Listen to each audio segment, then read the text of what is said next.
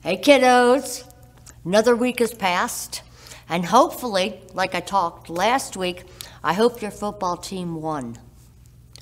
But this week, we're going to talk about prayer. Okay, why is prayer important?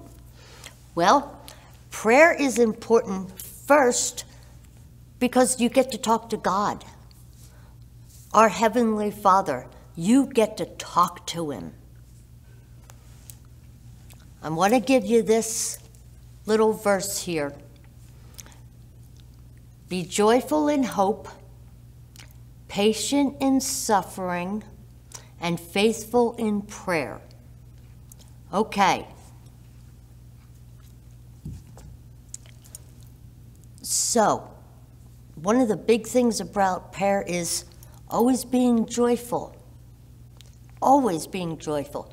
Whatever the circumstance is, whatever you're going through, whether it's good days or bad days, you always be joyful. You know why?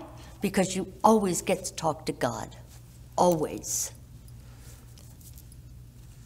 And then, patient in suffering. Oh, that sounds terrible, doesn't it? But it doesn't have to be. You know, if you're having a really, really bad day, nothing is going right at school, you didn't do well on a test, maybe you're getting bullied a little bit, nobody wanted to sit with you at lunch, maybe it was raining and you missed the bus, whatever. That could be considered suffering, right? But you still need to be patient.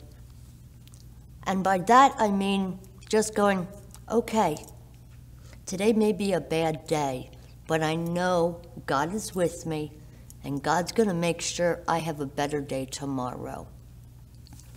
And then the last one was be faithful in prayer. Well, that's an easy thing to do, actually. Just like you wake up every morning, you go and brush your teeth, wash your face, hopefully comb your hair. Take a few minutes in the morning and just go, thank you, God, for all that you have done for me. Thank you for this day. Thank you for my family and friends. I pray, Lord, that you and I have a good day together. Amen. It could be something simple like that. You could make up whatever prayer you want to make up. But the important thing is to do it every day. That's what faithful means. It means doing it every day, all the time.